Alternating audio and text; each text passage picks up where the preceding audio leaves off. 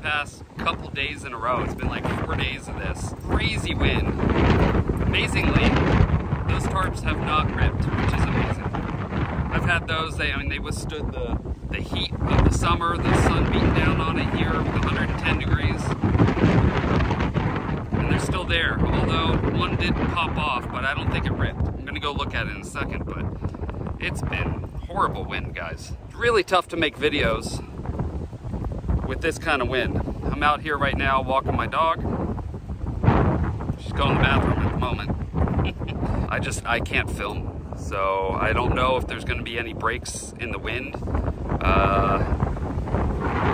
But it doesn't seem like it. It's been, like I said, quite a few days. We've had a couple little breaks, but it's not enough to be able to actually make a full film. So anyway, hopefully soon I can get out here and film for you guys, but thanks for watching, everyone. Go ahead and watch some of the other videos. I was making a video every single day for a long time, but unfortunately not at the moment. So we'll see if I can make something for tomorrow. If not, I'll see you guys when I can. Thanks for watching, everyone. I'll see you guys in the next video. Now you guys try to escape the daily grind.